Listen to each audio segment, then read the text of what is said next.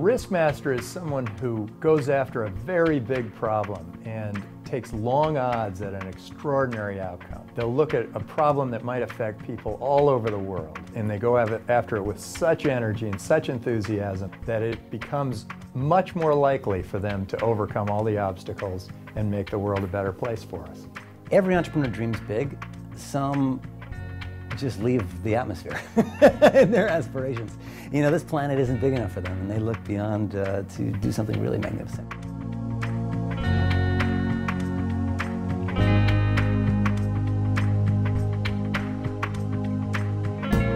Growing up, Elon and I were surrounded by entrepreneurs. Our parents were both entrepreneurs, our grandparents were entrepreneurs. I don't think there was really any other option in our family other than to be an entrepreneur, to be honest. I mean, when I was young, we did a sort of variety of things. I mean, we went selling chocolate door to door. We created a little business plan to create a video arcade. That got shut down by our parents. I think we would have actually made money, by the way, because we really understood what games were good. He took a test with IBM in South Africa. This was in the early 80s. And they basically came back to the family and said, you've got to get this guy a computer. I just started writing software when I was about 10 or so, and I just got some books and kind of taught myself how to write software. When I found out there was a machine you could actually program and create your own video games, that was really super exciting because I love playing video games.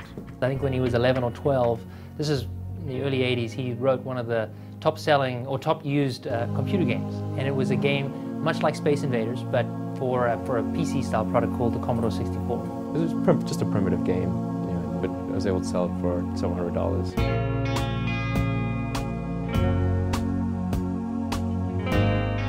I think Elon Musk looks at the world as it could be. How extraordinary could it be for all of us to rocket to Mars? How could it be if we all ran on power that was generated from the sun?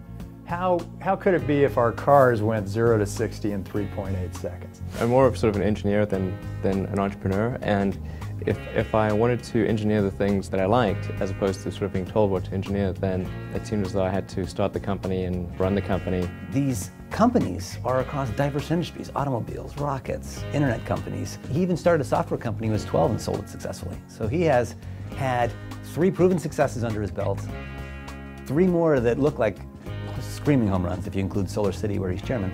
I don't know of anyone on the planet who's had that string of success over such a diverse set of industries.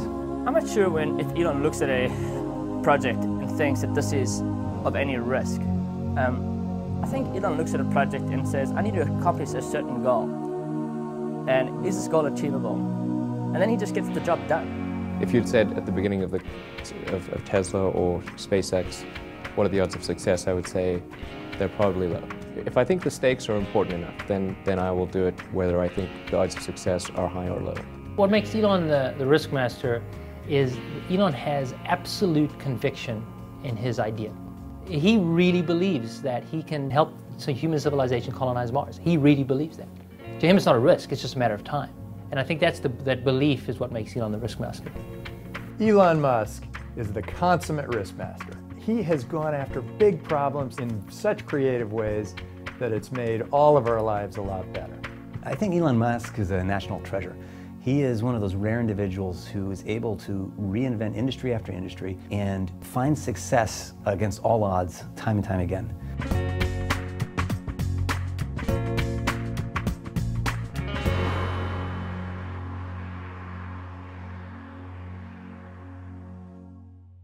Well, I must admit, I'm a bit of a closet Elon Musk fan. In fact, I find myself playing with his toys. Here we have the Tesla Roadster, and to scale, I believe, roughly to scale, a Falcon 9 rocket, the large one that should be launching first quarter of 2010. But this is one vision of the future of how we will service the space station as the Space Shuttle retires next year. This is an electric car, as we all know. I think that's how the astronauts would come to their rockets and, you know, take off for Mars, which is how I play on my desk most of the time. Well, there is one more thing I'd like to do for Elon Musk before we give him this extraordinary award. Elon is the Riskmaster, drives fast, rockets faster, installs your solar panel, master blaster, He is the Riskmaster. Go Elon, baby. You deserve it.